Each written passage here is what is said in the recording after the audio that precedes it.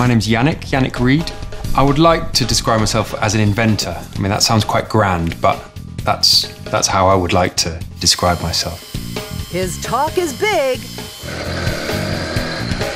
but his inventions aren't. My passion at the moment is building these miniature motorbikes. This is the first little bike I've built. It's built around a Rudge bicycle, which is very fitting because it's meant to be a Rudge motorcycle. Rudge was a British company that used to build bicycles and motorcycles, and they also built components for cars. And I was on eBay scouring bicycles, and I spotted this tiny child's Rudge bicycle from about the 1930s, I think. So I snapped it up, and I thought that would be perfect to build a miniature motorbike. And there's also a little bit of family history because my great-grandmother used to ride a Rudge motorcycle, a Rudge 350, in the 1920s. And I think it was quite scandalous for a woman to ride a motorbike at that time, and it caused a bit of a stir in her hometown. So I thought it would be a great tribute to her to build a little miniature Rudge.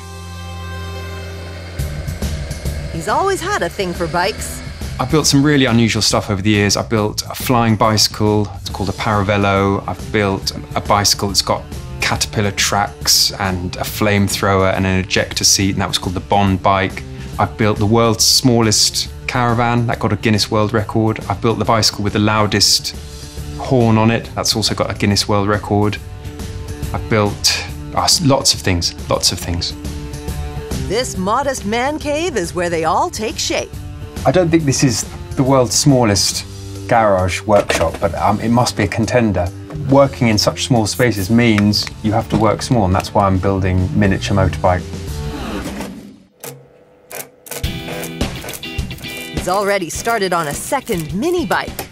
I think the biggest challenge building these bikes, and in fact all my projects, is because I've taught myself how to weld and to do all the electrics and all those, that I'm always learning. And this particular one is based on the board track races of 1910, so companies like Indian and Harley Davidson, they were formed around that time, and they race around wooden tracks, a bit like the velodromes of today. And they do about 100 miles an hour, no brakes. It was a real spectacle. I have a very understanding and long-suffering wife and 3 kids, and they put up with all my tinkering and inventing. And they make sure, which is a good thing, they make sure that all my stuff stays round the side of the house, for the most part. The lack of storage also means Yannick tries to recycle when possible. The last bike that I'm building now uses an old fire extinguisher tank for the petrol tank. There are old baked bean tins in there, pair of old motorbike handlebars I chopped, anything that I can find, old tyres, anything. I don't like them to look brand new, I like them to look like they might have just been found in a barn somewhere and built sort of, I don't know, 100 years ago. Sometimes he even borrows from his son's bikes. I think these are wheels off his BMX. Don't tell him. I'm sure he'll never know. That's okay. In the end, his son Bertie may get to ride this vintage mini bike. When I built the first one, my son, who's 10, he couldn't operate. A normal motorcycle would have a hand-operated clutch, but I tried doing that and it was too stiff for him to operate, so I thought it would be nice to do a foot-operated clutch, and I think it looks quite nice as well. This one is probably still a few weeks from being finished. Do a lot of standing back and looking at the stuff I'm making.